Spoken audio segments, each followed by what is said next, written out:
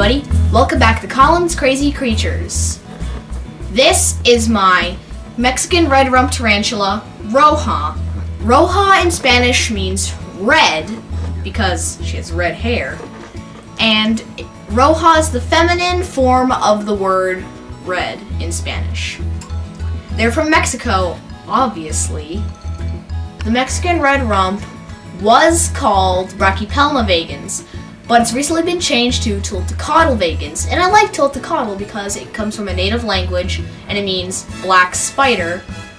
And even though it's hard to say, it's also fun to say. Tiltacotl, Tiltacotl, Tiltacotl. And it sounds, and most Americans are going to pronounce it Tiltacatl, which makes it sound like the juveniles of this genus go cow tipping on Saturday nights for fun.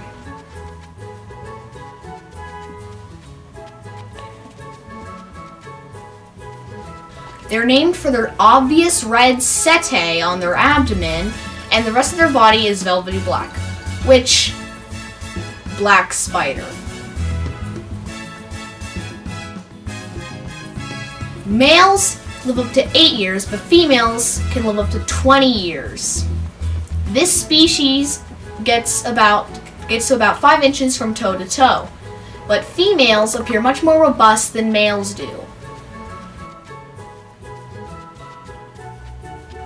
Because they're New World tarantulas, they have urticating hairs, which are very itchy hairs on their abdomen, which they can kick off onto you, and they can be very irritating if they get into your face. Like all tarantulas, they are venomous, but the venom of this species is not very potent.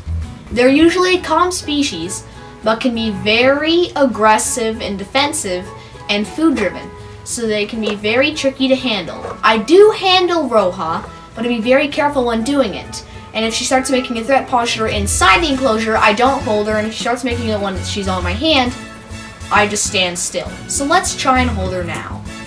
I'm holding her over the enclosure, so in case she gets a little flighty, or if she just bolts, she will go into the enclosure instead of on the cold, hard floor. You may think that Roja is showing you threat posture, but she's actually just trying to sense her surroundings and get some balance. A threat posture is if she puts up her legs and shows her fangs. That's what she was doing when she was cow tipping. They are very aggressive eaters and have a high food drive. They will eat feeder insects and will eat multiple times a week if they're not in pre-molt or immediately after the molt. So let's feed Roja now.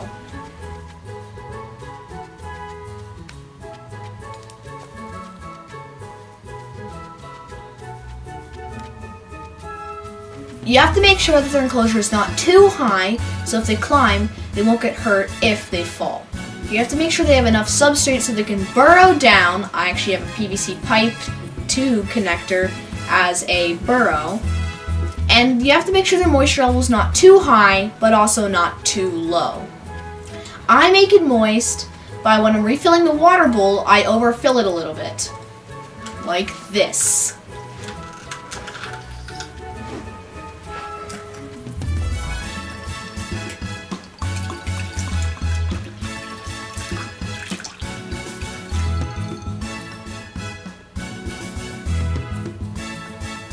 I'm getting really interested in tarantulas, and I already have a few.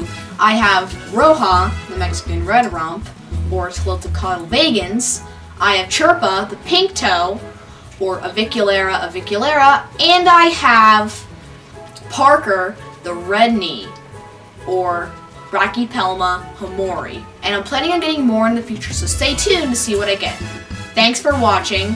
Please subscribe to our channel, like our videos, and see you next time on Colin's Crazy Creatures.